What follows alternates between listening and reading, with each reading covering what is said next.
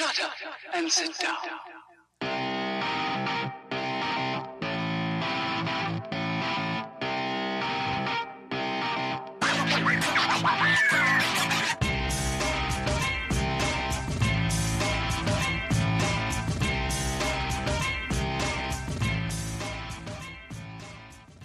Well, hey everybody, welcome to another episode of Electrician Live. My name is Paul Abernathy, your host as always, and welcome to today's show where we're going to dig into cable trays. Now, cable trays can be a pretty complicated topic depending on whether you're trying to determine what can go in a cable tray or what's the ampacity of a conductor once it's in the cable tray. All those things can be pretty confusing for people, so this will be a two-part series. The first part we'll be dealing with is we're going to deal with the application of identifying the cable tray and what can go in a cable tray, and then how we can position it in a cable tray. And then part two will be dealing with ampacities of conductors or cables once we put them inside a cable tray.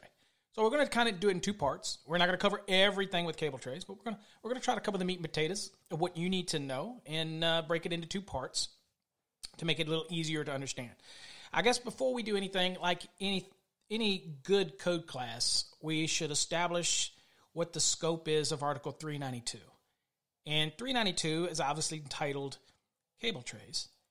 But we have a scope .1, and we have this typically in all of our articles so that we can lay the foundation of what we're dealing with. So in this case, the scope is this article, 392, is the article covers cable tray systems, including ladder, ventilated trough, ventilated channel, solid bottom, and other similar structures. Okay, other similar cable trays. And so this is what this article deals with, but we have to have a definition of what a cable tray system is. So we have .2, which is definition, and 392.2, and it says the definition of this section shall apply within this article and throughout the code. So anywhere else in the code, it mentions cable tray, that we know that the definition is going to be pretty much covered by 392, but it can be utilized elsewhere in the code. So what is the definition of a cable tray system? It's a unit or assembly of units or sections and associated fittings forming a structural system used to securely fasten or support cables and raceways. So what we understand that is a cable tray is a supporting system. It's not a raceway. In of itself, it's not a cable, obviously, but it is designed to support cables and raceways. Of course, it can also support individual conductors, and you'll see in a minute that can go in or permitted to go into a cable tray system. And there's many manufacturers of cable tray systems out there, different manufacturers. They're really going to people that you go to get all those real difficult questions asked and answered about cable tray systems. So they're out there. They're available. There is a Cable Tray Institute. I believe that's founding underneath NEMA, but there is one out there, and it's made up of all the manufacturers that make those products. And of course, they have online resources as well where they'll give you a lot of really good information. And of course, the manufacturers of these cable trays do put out instructional documents that are really, really, really informative. I encourage you to go grab those, if you will. You Google them, you'll find them anywhere. So what we're going to look at today, we're generally going to be dealing with what's called part two, is the installation aspects of what goes in a cable tray system.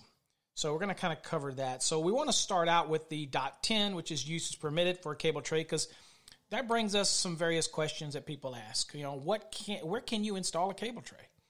Can it be in a residential? Can it be in a commercial building? Can it be in an industrial facility? The answer to that question is yes, yes, and yes. Either or. Now, again, understanding there are some limitations that we have to be aware of when we're dealing with cable tray systems. Again, there's certain fill requirements. Again, it's not a raceway, but it's going to kind of resemble that when it comes to fill, things that go in it, different cable assemblies that are permitted to be in it, all those type of things. So we have to really understand what we're dealing with it. So let's kind of kick this off by talking about .10, which is a uses permitted for cable trays. And here's what the code says. If you're following along, I'm in the 2020 edition of the National Electrical Code, in case you're wondering what edition we're working out of. It says, cable trays shall be permitted to be used as a support system for wiring methods containing service conductors, feeders, branch circuits, communication circuits, control circuits, and signaling circuits. So, again, I'm using this, I can use a cable tray very broadly. It also goes on to say, and this is a change for the 2020 code, it says, single insulated conductors shall be permitted in cable trays only where installed in accordance with 392.10b1. Of course, 392.10b1 is talking about single conductor cables, right? And when we're talking about single conductor cables, that could be an MC cable with a single conductor in an armor. That's an example of a single conductor cable. But also, a lot of times, USE-2 or even RHH, RHW are treated like a cable. Even though RHH, RHW, for example, is listed back in Article 310, which are insulated conductors, USE is not really listed back there as far as the installation practices, but of course it's in 310.4. It lists it in there and gives you all its properties. But you'll notice that in the description, it'll say that it's a cable. So typically what's been allowed in cable trays for many, many years is THHN, THWN-2, XHHW-2, single insulated conductors. But they're not really single conductor cables. And the code never really distinguished that until you get to the 2020 code. And then, of course, now in the 2020 code, we have this new sentence, and it allows single insulated conductors. So something that we allowed for decades really was a tongue-in-cheek scenario where, yeah, we let you do it. Yes, the testing says that it could get CT rated on those products, and we know that CT means for cable tray. And we let you do it, and nobody questioned it. And again, all the flame tests were done. But really, the code said single conductor cable. And they weren't necessarily single conductor cables. Can cause quite a bit of confusion because it's really, THHN is a single insulated conductor. However, we let you do it. It wasn't really a big deal. As long as it had its ratings, 1 aught and larger, and all this kind of good stuff for the circuit conductors, everything was good. Well, in the 2020 code, we now clarify that and say, and here's a new sentence that's been added to 392.10. It says, and I quote, single insulated conductors shall be permitted in cable trays only where installed in accordance with 392.10b1. End of quote. Okay, so I read it again. So that admission now kind of clarifies that it's okay to put single insulated conductors in a cable tray as long as you follow the rules that are down in 392.10b1, which was still labeled as single conductor cables. But if you follow those rules, okay, we'll let you put them in there. All right. Now, it goes on to say in the usage permit, it says cable tray installations shall not be limited to industrial establishments. So that by stating that alone, we know that it can be used in residential, probably not practical. But again, I guess if you have a 12, 13, 14, 15,000 square foot residential mansion, maybe this is one of the methods you could use as a supporting system. Okay, and get from point A to point B. Anyway, it just right there makes it clear that it's not limited only to industrial establishments. It also goes on to say, where exposed to direct rays of the sun, insulated conductors and jacketed cables shall be identified as being sunlight resistant. Again, this is an application where many times we are permitted to use an exterior, that's an outside rated cable tray, and it might have PV wire in it. Okay, that might be the method of use.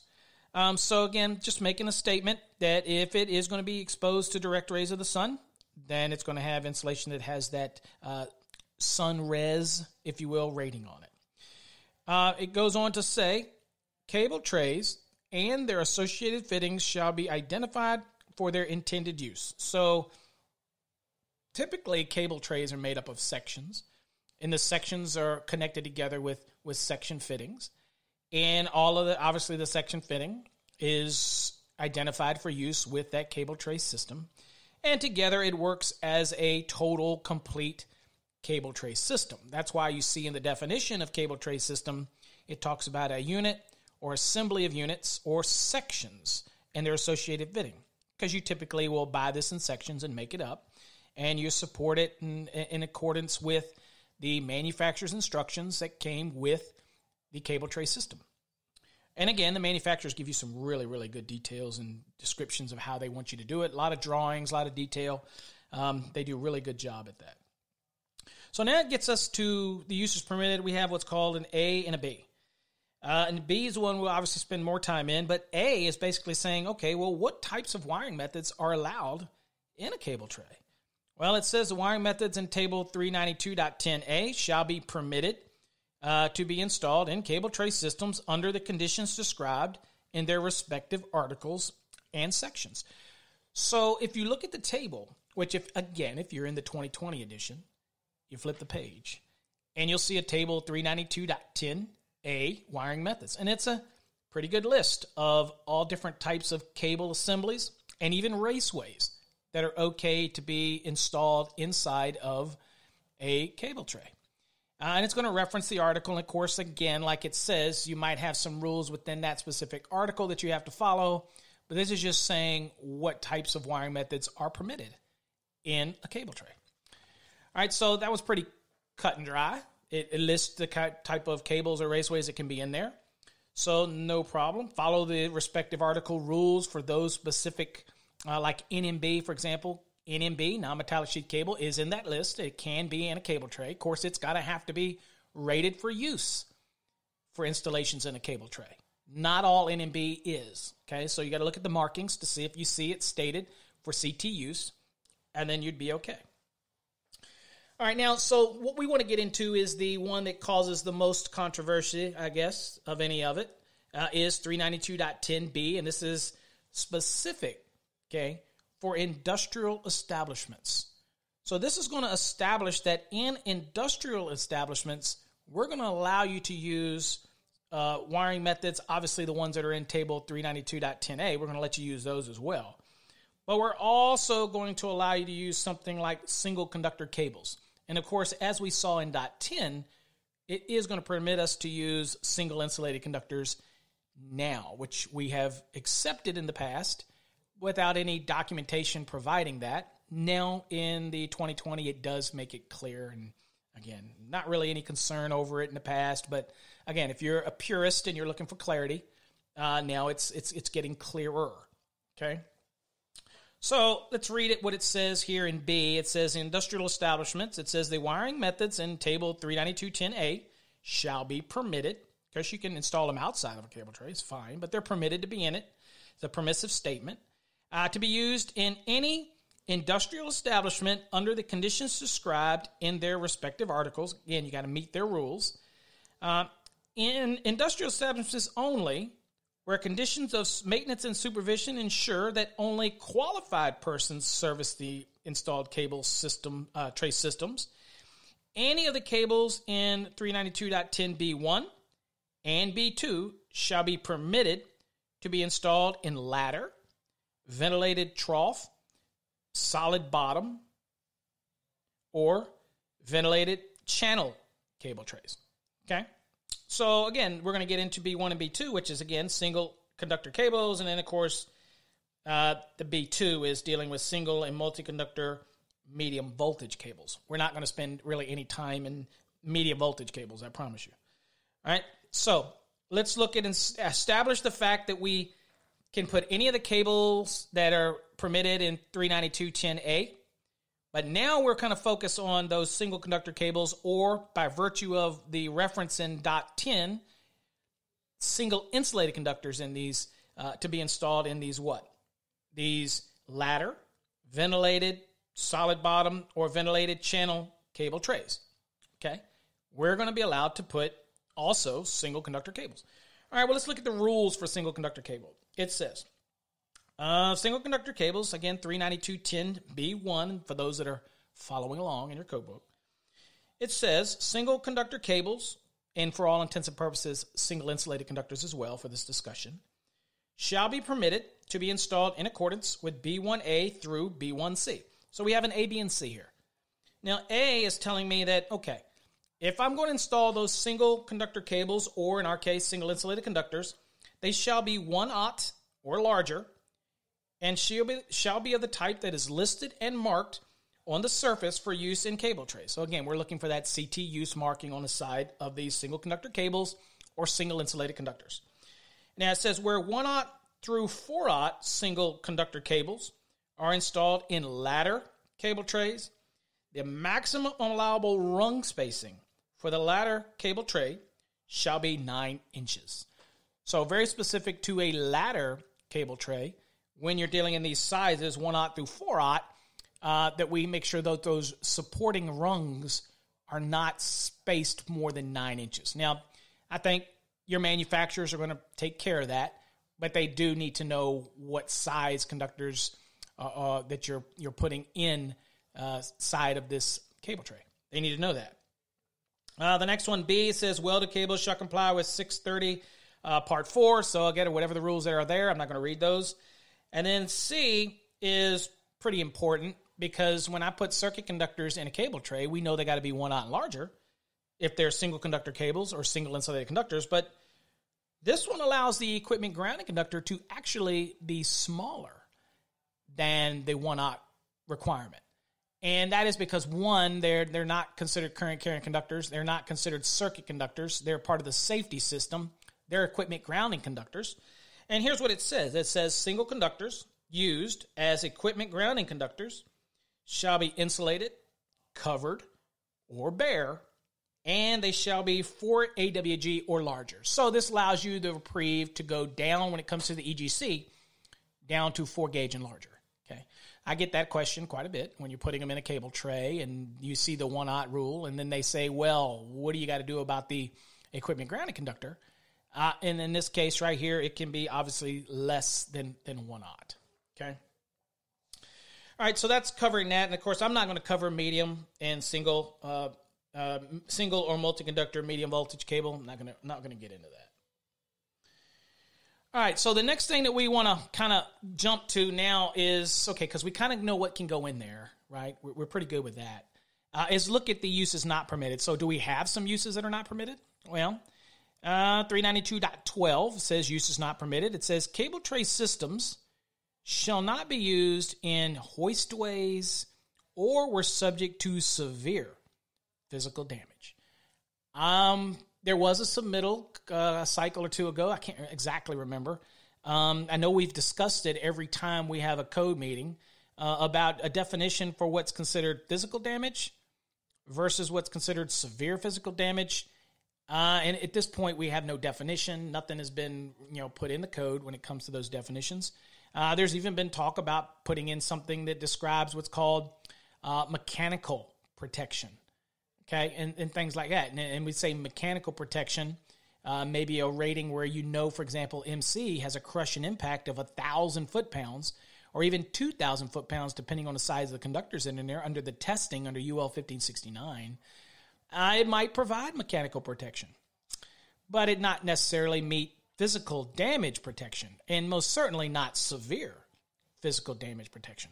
I guess you're going to have to work with your AHJ and use a little common sense. Obviously, if I'm running something along the wall and I'm in a building where it's just used for like offices and I happen to run it on the surface, what's the real chance of physical damage, much less severe? Whereas if I installed it in, let's say, a parking garage down low where cars could run into it, or in a warehouse where forklifts could run into it, and I guess then that could be elevated to severe physical damage. The beauty of this is it's going to leave the AHJ to have to make that call, and hopefully y'all can work it out and have a meeting of the minds and everybody can get along and, you know what I'm saying? Work it out. All right? Okay. So that covers kind of what we're talking about that. So for next thing, for this episode, I want to jump into 392.22. Okay, rather than covering the general stuff for the tray cable installation under 392.18, that's pretty cut and dry. You can read it. Here we want to kind of jump into the number of conductors or cables that actually can be installed in the cable tray. Okay, and there's some things that we'll have to look at this. Now, the interesting thing about 392.22 is it's broken down into a 1, 2, 3, 4, 5, 6. And, of course, 392 is also broken down into Part B as well. And, again, we'll deal with that as well. That's, we're dealing with the single conductors. But first thing we want to talk about is and we're dealing with multi-conductor cables. Well, what's a multi-conductor cable? Obviously, you pretty much know what that is. That's like an MC cable. That's a tray cable, that application where it's a cable assembly. And, and you're putting it in a cable tray.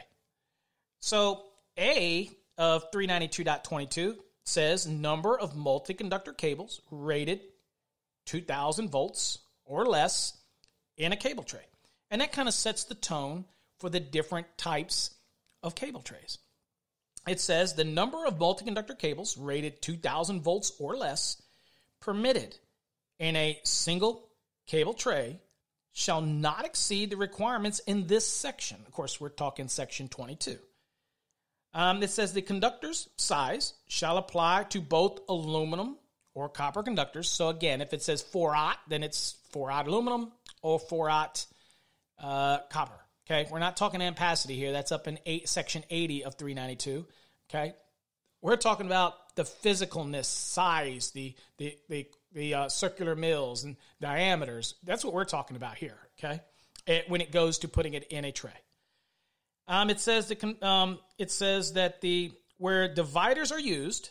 Okay, so if you're taking a cable tray and you're segmenting it or dividing it, so on one side and another side, maybe for the application, it says the fill calculations that we'll talk about shall apply to each divided section of the cable tray. So once you divide it, you treat it separately. Okay, it's kind of like drawing a line right down the middle of it. I'm going to treat the left side. I'm going to do it. And I'm going to treat the right side. So if I've got a divider that's separating it, just treat each one of them individually. That's all it's trying to say there. All right, now I won't go over every one of these in this episode because I don't want it to, again, don't want to belabor the lesson. But we're going to talk about a couple of them and kind of give you an understanding of how they flow, because once you understand one, it really makes sense for all the other ones and it's not too overly complicated. So let's look at A1, which is dealing with a ladder or ventilated trough cable tray containing any mixture of cables. Okay, so a ladder or ventilated trough cable tray containing mixture of cables. It says now where the ladder or ventilated trough cable tray contains multi-conductor power or lighting cables or any mixture of multi-conductor power, lighting, control, and signaling cables, the maximum number of cables shall conform to the following. And here we have an A, a B, and a C. Okay? So we'll kind of go through this. You'll see how this works. And again, for the other ones, it's just pretty much follow the same course and path of just reading it and following what the code says. All right, A, it says, where all of the cables are 4-aught or larger. Okay, so again, where all of them are 4-aught or larger means that they contain conductors in them that are 4-aught or larger. It says the sum of the diameter of all cables shall not exceed the cable tray's width. Okay, so that's a first given. Next, it says the cables shall be installed in a single layer. All right, so again, I got a 4-aught cable. It's got 4-aughts in it. Maybe it's a 4-3 or whatever it would be. And I have an actual diameter of that cable. And I'm going to take the sum of all of them, and in totally it can't exceed the value of the width of the tray. Pretty simple, right? Moving forward. And it's only one layer too, so we're not stacking here for this size.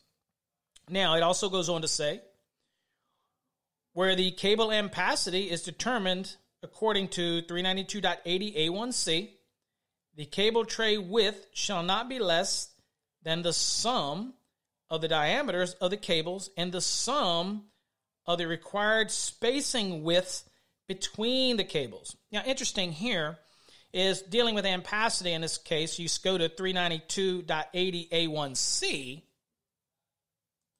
It basically says where multi-conductor cables are installed in a single layer in an uncovered tray with a maintained spacing of not less than 1 cable diameter between the cables, the ampacity shall not exceed the ambient temperature corrected ampacities of multi-conductor cables with not more than 3 insulated conductors rated 0 through 2000 volts in free air in accordance with 310.14b.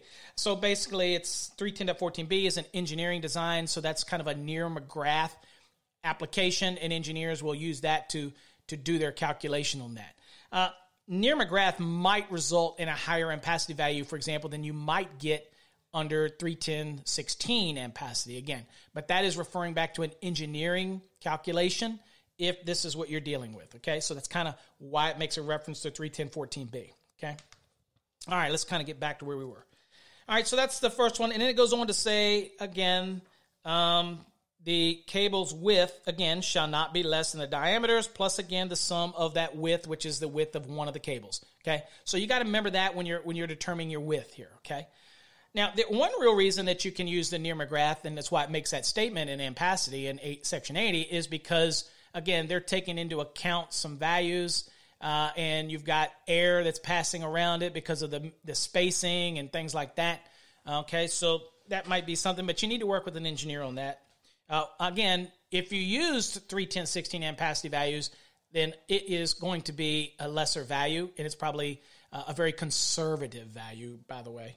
Okay, and many people who don't want to get involved in the engineer, or even engineers will say, yeah, I'm not going to do a Near-McGrath. Just use 310.16. That's kind of most of the time what they do. So the next one is B. And B says, where all the cables are smaller than 4/0, okay, because we just did larger, 4/0 and larger, but now we're doing smaller than 4/0. It says the sum of the cross-sectional areas of all cables shall not exceed the maximum allowable cable fill area in column 1 of table 392.22a for the approximate cable width. All right, makes sense. So if you look at that table, and I've got my code book, and I'm going to look at it with you, and we're looking at 392.22a, and you have column 1, which, again, you'll notice that it references this very section that we're talking about. All right? I mean, it references it directly. And in this case, again, if it's, let's just throw an example out there. If it's 16-inch wide tray, then it has a maximum allowable fill for multi-conductor cables of 18.5 square inches. So basically, you're doing a raceway fill calculation in a cable tray that's not considered a raceway. And you're still going to pull the conductors and do all this values for those applications, right? As you would anything else, so the normal application, okay? And the next one is C. Now, C says where 4/0 AWG or larger cables are installed in the same cable tray with cables smaller than 4/0, it says the sum, and when you see the word sum, that's total adding up, if you will. The sum of the cross-section area of all the cables that are smaller than 4/0 shall not exceed the maximum allowable fill area resulting from the calculation in column 2 of table 392.22a for the approximate cable tray width. The 4/0 and larger cables shall be installed in a single layer and no other cables shall be placed on them. So, the ones that are smaller than 4/0, stackable. The ones that are 4/0 and larger, not stackable, right? And the reference to the ones that are smaller than the 4/0, the maximum fill, again, it would be the same table, but we'd use column 2. And column 2 tells you down here, and it gives you a value of how you would calculate that out, okay? So let's just use an example so we can see how we do this in column 2 of, again, 392.22a. And we're going to have to do this again later, okay, when we're dealing with 392.22b1. So kind of get it out of our way here. So let's assume we have a cable tray that is 12 inches. Okay, so you look down here, you see 12 inches. So you go across the right, and of course we do everything in square inches. We don't really use the millimeter square. I don't anyway. At some point, we're probably going to be forced to do that, but not right now. All right, so I go and look at 16. That's 18.5, which is the square inches, minus, and then the 1.2 and SD basically is saying, what does SD mean? Well, the SD is going to be the sum of the diameters of those 4/0 and larger cables, okay? You with me? So I'm going to add up the diameter of those. Once I add up the diameters of those, that represents the SD. So I use a multiplication. I do 1.2 times that. And remember, solve parentheses first. And once I solve that, then I go to this 18.5, which we said we're using a 16-inch wide. Remember, we're in column 2 here. And I do 18.6 minus that value that I just computed. And that's what's going to tell me my maximum allowable fill for those smaller conductors, okay, that are under 4/0. You with me? And so that kind of tells me what my maximum allowable fill be, taking into account, obviously, the larger conductors are taking up space in the cable tray as well. So this is just a formula for how to do that to tell you, okay? Now, if you didn't know that, you didn't know the tray you're starting with, and you could do it the other way. You could take the circular mill of all the conductors that are smaller than 4/0 and take that value and look that up in Chapter 9, Table 5, and find out what it is for those conductors. Do that times the number of conductors, and then add that to the values dealing with the diameters, okay, of the larger ones. Okay, so that is something that you can do with that. And in doing that, basically what you're doing is, let me give you an example how you would calculate that, just if you wanted to. Just if you didn't know, you didn't already have a tray forced upon you, right, by a designer. They forced it on you. Okay, what I could do is, let's use an example.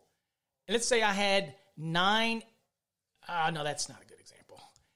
Let's see, what's a better example? Let's say I had 6 conductors that were 2/0, whatever.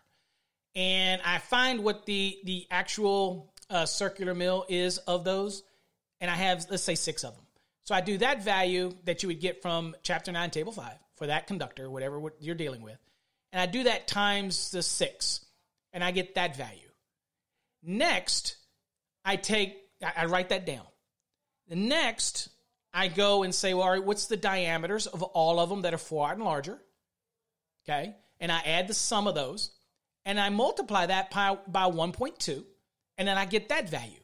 Now, if I add the value of the circular mill of all the conductors that are smaller than 4/0, and I add the value of the computation that I just did, and I add them together, that will tell me what minimum size of square inch that I need as far as a cable tray to accommodate both of those. So that's one way to do it if the engineer didn't already kind of push down your throat the size of the tray and you want to size and figure out, because basically you can do this by determining, okay, what size do I need of tray that would handle this application, right? And that's the value that I come up with. So then I go over and look at the trays for the square inches in column 1, for example, and I can just look down and see, well, if it was 19 square inches, then I can see, well, that I need a 21 or whatever the manufacturer would recommend in order to accommodate you 21 square inches. And 21 square inches is going to be able to accommodate the 19, let's say, in the calculation. You with me? So there's 2 ways to tackle that using this application. But that's how you do that. If you just, based on a tray that you already know, that's how you can determine how much approximate area you still have left, right, to be able to fill with those conductors that are smaller than 4/0. All right, so that's just kind of giving you a quick synopsis of that. If you ever didn't know how to use that or how to do that in 392.22a, that's kind of how you do it in order to be able to find what the remaining space is for those conductors smaller than 4/0. All right, where were we at here? I got kind of off track here. All right, now it goes on to say, of those 4/0, again, in larger cables, they are still going to have to stay in a single layer, okay? And nothing can be placed on top of them, all right? So those that are smaller than that, we're trying to find the amount of area to be able to fill, just like we would fill a raceway. But of course, 4 and larger, no. They have to meet the requirements in a single layer and that type of scenario. And that is really how you would apply that. All right, now, of course, there's a 2, and there's a 3, and there's a 4, and there's a 5. We're not going to go through each one of these, but they kind of go through the same exercise. You just have to follow it along, and I'll give you an example. 3, which talks about solid bottom cable trays containing any mixture of cables, kind of the same scenario about the mixture of cables. It says where there's a solid bottom cable tray containing multi-conductor power and lighting cables, or any mixture, so it's very much a similar language starting out. It starts out and says A, where all of the cables are 4 and larger, and again, remember, we're doing solid bottom cable trays now. It says where all the cables are 4 and larger, the sum of the diameters of all the cables shall not exceed 90% of the cable tray's width. So basically, you know what the cable tray's width is. It can't exceed 90% of that cable tray's overall width. Just a little multiplication to work with, right? And it says, and the cables shall be installed in a single layer. Okay. Now it also goes on, and that's all it says there. It's built in that factor of, again, 90% of the tray's width. Then B kicks in and says, well, where all the cables are smaller than 4/0, the sum of the cross-sectional area of all cables shall not exceed the maximum allowable cable fill area in column 3 of table 292.22a for the appropriate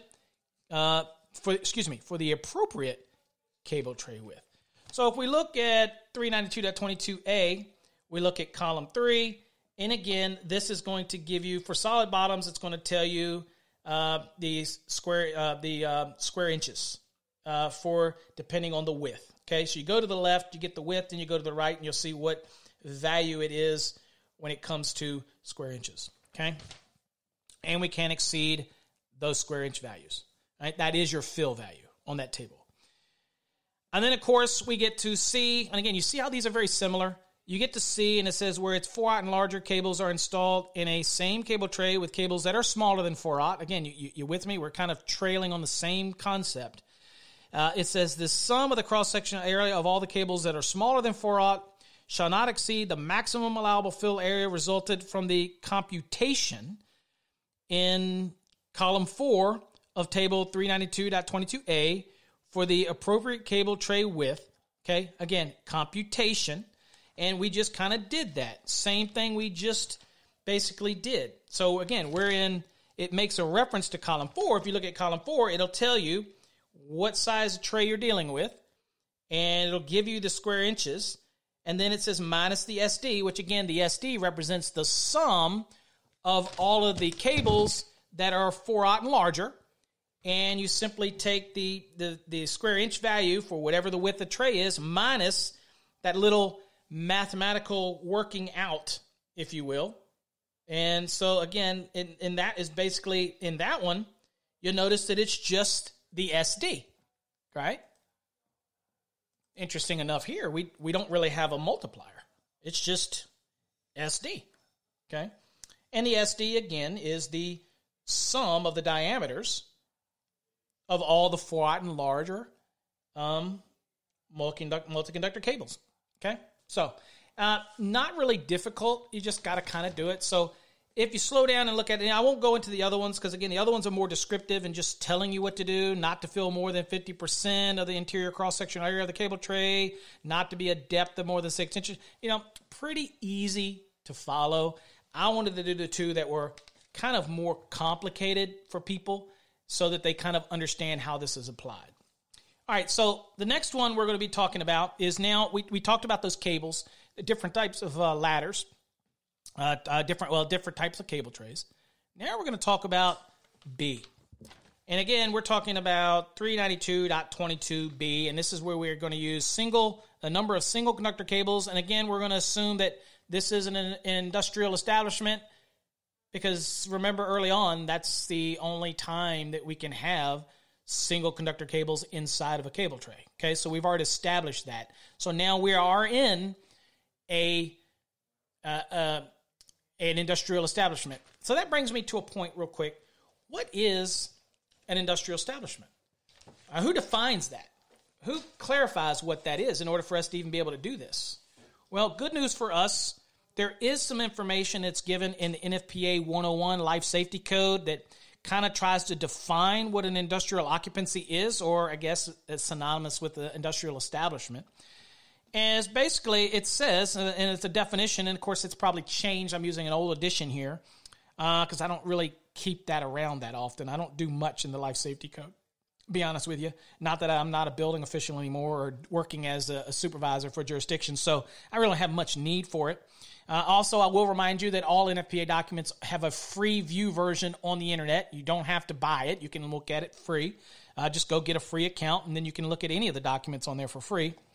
It says, a definition, it says an occupancy in which products are manufactured or in which processing, assembling, mixing, packaging, finishing, decorating, or repair operations are conducted.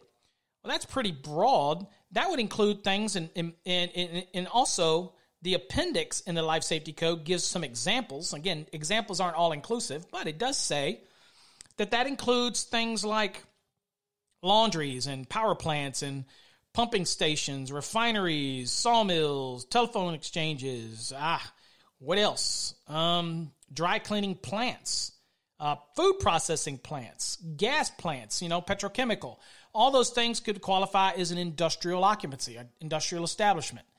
A Walmart would not qualify as that, okay? I'll use a good example. Encore Wire is a manufacturing facility that produces wire and cable. That is an industrial establishment. That is an industrial occupancy. We can use cable trays, and we can put single conductor cables, and as we found now, we can put single insulated conductors in there, 1/0 and larger, that are listed for their use and has the rating, 1/0 and larger, have flame rating on it. And we've also established that we could use an equipment grounding conductor that goes all the way down to as small as a 4 gauge if we want it in there. So we can have conductors smaller. Now, if it's cables, again, size doesn't really play a role because the cable assembly itself is evaluated for use. And it could have smaller conductors in there, signaling conductors, smaller stuff, maybe even something down as small as 30 AWG. As long as it's in a cable assembly and it's evaluated for use in a cable tray, then it's fine. All right, so we've established all that. Again, you're going to have to work with your AHJ, come to a meeting of the minds. But again, I can tell you, commercial facilities that just sell products are not going to be something that I would consider as an industrial establishment. Okay, that's just my opinion. You can go with your own if you want, however it makes you. Again, and the whole point is, it usually these areas mean that you're using a supporting system like a cable tray. It could be no cover on it. It could be in a location where it really has to be maintained by people that know what they're doing. And so they have a maintenance and supervision staff, okay? Remember that little notation, that little statement? Well, again, that means that the people around there know it's there, they understand it, they know what they're putting in it, they're qualified people, they're trained, they understand how to identify the hazards associated with it. That is kind of goes hand in hand with an industrial establishment. And again, for example, in my company that I work with, Encore Wire, we have a maintenance staff, supervision staff that maintain all this, okay? Just kind of my thoughts on that. You can agree, again, to disagree. That's totally up to you. It's your prerogative. Now, let's talk again. Let's get back to where we were at, 392.22b for single conductor cables, which, again, are going to be single insulated conductors, again, by virtue of the dot 10 of 392 that stated that in the 2020 code. It says the number of single conductor cables rated 2,000 volts or less, and of course that could be an RHH, RHW-2, which they also can get rated for 2,000 volts, by the way, in case you didn't know it. Permitted in a single cable tray section shall not exceed the requirements in this section, and this section being dot 22. It says the single conductors or conductor assemblies, so maybe I'm plexing them, okay, triad or quad or whatever I'm doing, shall be evenly distributed across the cable tray. Got to have a little more unity to this and how you do it. You just throw them all in there, right? It says the conductor sizes shall apply to both aluminum and copper conductors. So again, 4/0's 4/0. Doesn't matter whether it's copper or aluminum. Doesn't really matter. Right now we're really worrying about diameters and circular mills. We're not so much geared towards ampacity. We worry about that up in dot 80, dealing with ampacity. Right now we're not really focused on that. All right, so that's what we're talking about. Now, again, like before, we're going to talk about, there's obviously a B1, a B2, and it's dealing with what?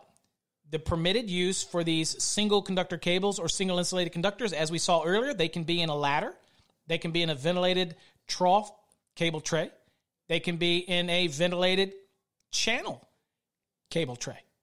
Okay, very limited, but again, most of the time I see them in ladders, remembering again the rung spacing and all that rules that we just talked about. So let's assume we're dealing with a ladder or ventilated trough cable tray.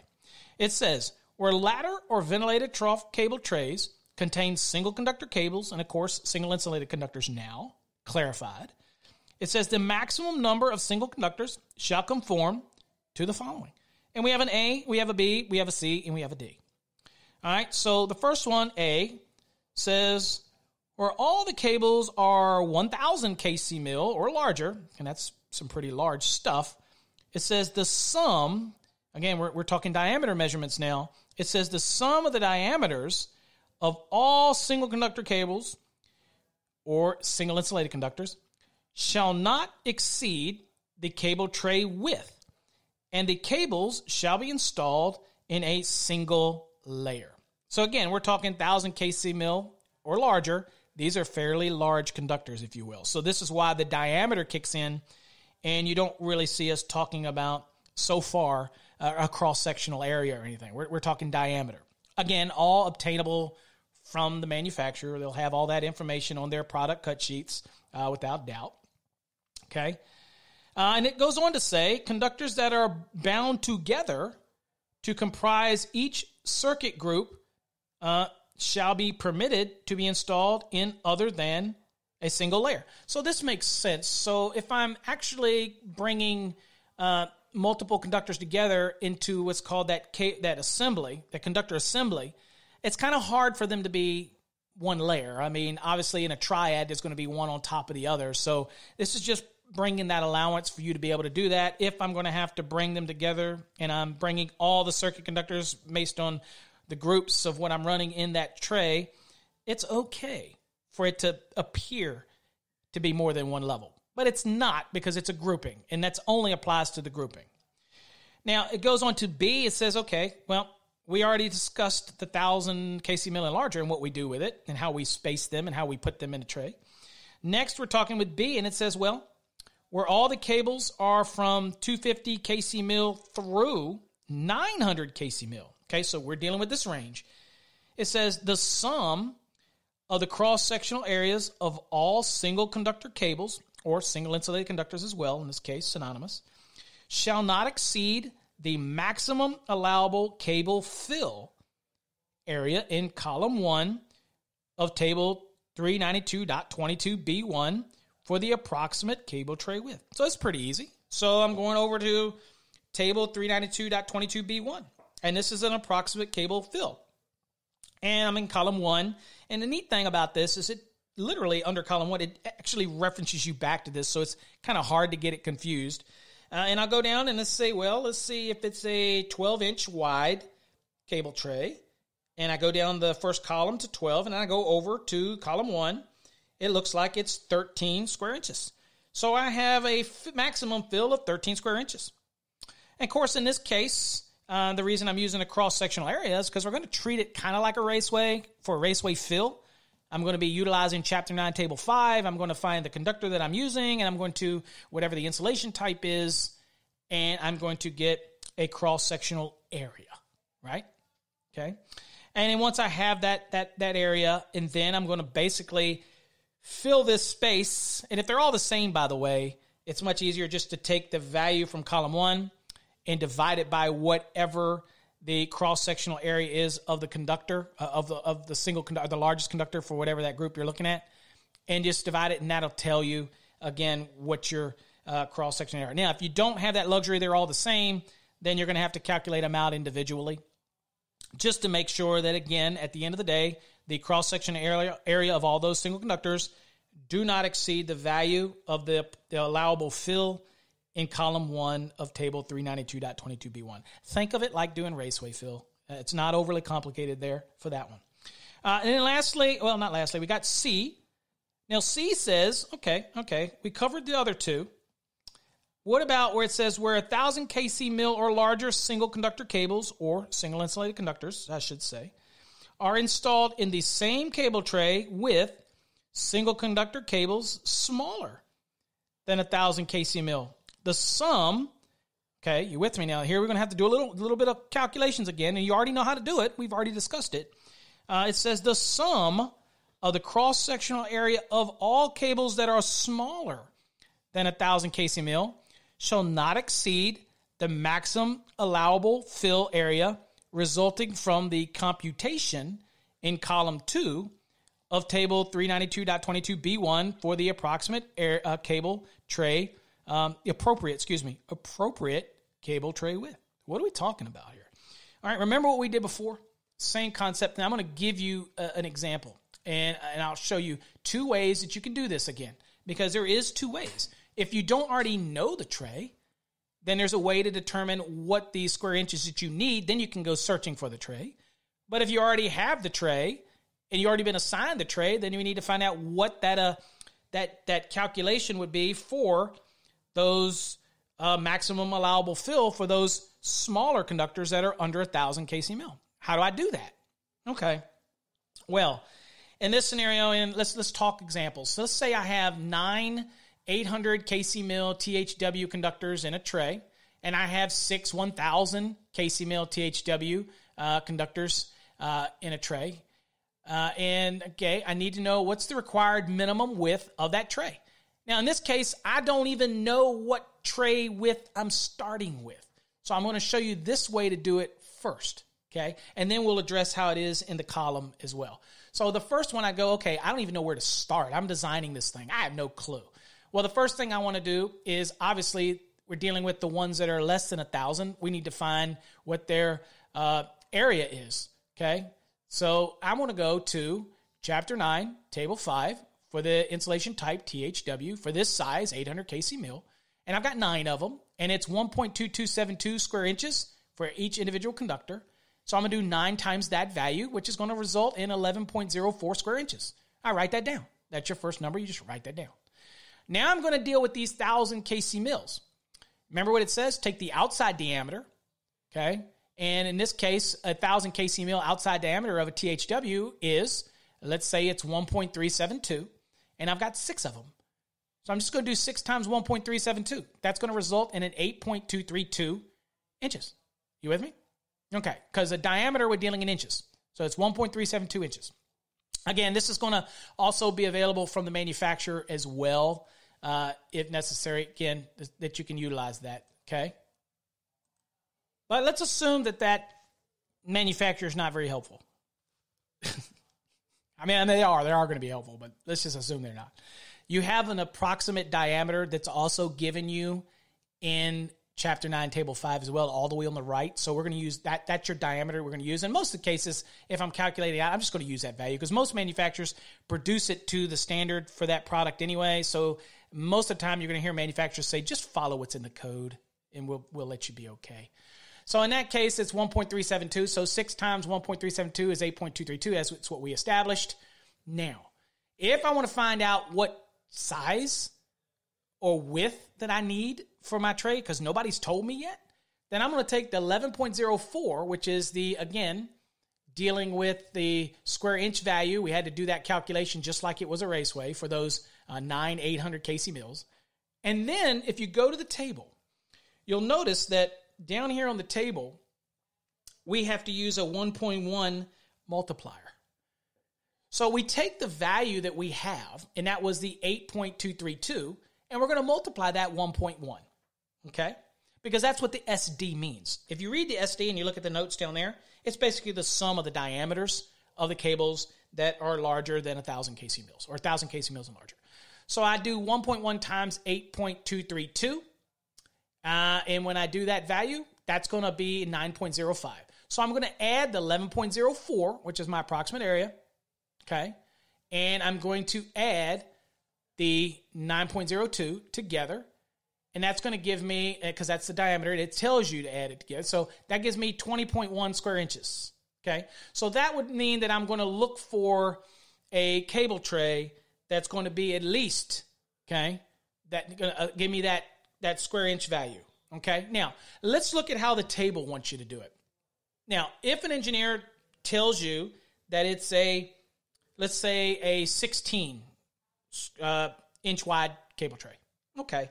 Well, if you go here and you go to the right and you look at it's 17.5 square inches minus 1.1 times the SD. And we already did the SD. Okay. Our SD was 8.232. Okay. So 1.1 times SD2, and that's going to give you, and I'll pull the calculator out just because to verify, because we just did this, but I'm going to do it again. I'll pull my old calculator. You never trust the math, my friends. Always do it yourself. So here it was 1.1 times 8.232, and that was 9.05, so we're good. Now, in that scenario there, I'm going to do, and we said what? It's 16 inches wide, so it's 17.5 minus 9.05, 8.45. Okay, so 8.45, that gives me the square inches. The maximum allowable fill area is in square inches. Okay, and that is 8.45. Now, for me, at that point, I'm going to go back over to column 1, unless I'm talking with a manufacturer who can tell me what I need. I'm going to look down the column 1 list, and I'm going to look at it and say, well, which ones of these standards would I have based on this width? Just as, how I would use column 1 to help find the, of course you could go to the manufacturer, but in this case, it looks like I need 8.45. So in my case, I have, well, actually, you're not even going to use column 1. Your basic, what you've got left in square inches is 8.45 of fill. And that's I don't know why I said column 1. You have 8.45 square inches of fill remaining, in whatever your conductors that are under 1,000 kc mil can exceed 8.45 in that space, right? And of course, they can be stacked. It's the 1,000 kc mil and larger that cannot be stacked. They have to be in one single layer. So I can have a tray where one side has got stacked conductors smaller than 1,000 kc mil, and then the right side, which is my single conductors that are 1,000 kc mil and larger. I don't know why I said go to column 1. You don't do that. When you do this calculation in column 2, that's going to give you the remaining square inch value. And again, that's what we use for raceway fill. That's how we're using it for cable tray fill. Then you use your conductors, and then, there you go. And in our case, we already kind of knew that, right? Remember the example we did? We had 9 800 kc mils. We already did it, and that was 11.04. So in this case, we wouldn't have been able to put them in here in our example because we only have 8.45 remaining. So we got to jump up to a bigger, a wider cable tray. Okay, so that gives you kind of two ways to tackle it. Okay, most of the time the engineers are probably going to already give you a width of a tray to use, and and if they don't tell you what all goes in it, this just kind of gives you a way to be able to calculate it out and see what your maximum allowable fill is in conjunction with those conductors that would be in there that are 1,000 kc mil and larger. Gives you a way to kind of do it. All right. And that goes D. D is the last one for this, dealing with single conductor cables, at least with the ladder of ventilated trough cable trays.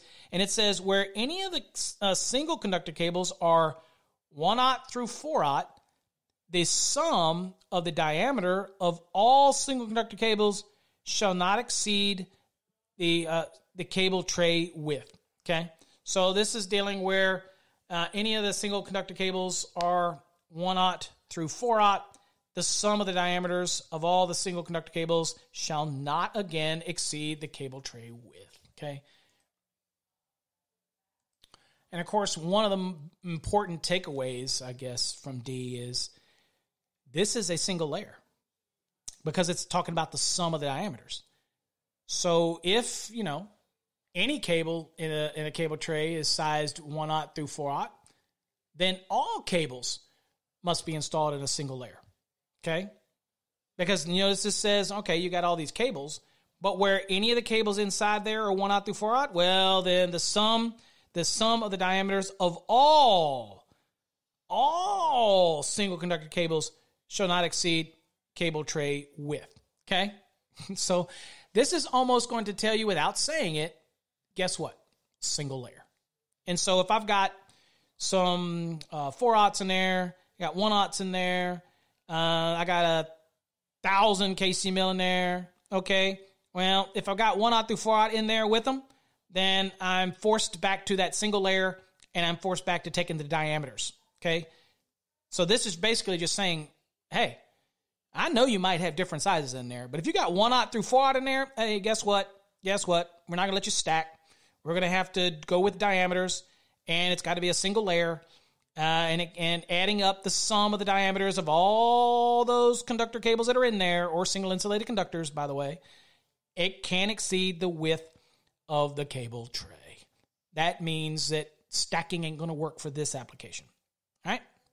Now, if it's there, we remember we did cover the rules when they're 250 through 900, and that's all based on cross-sectional area, okay? That doesn't talk about a single row, so there you got some stacking you can do in there, and those sizes should be okay. Follow the rules.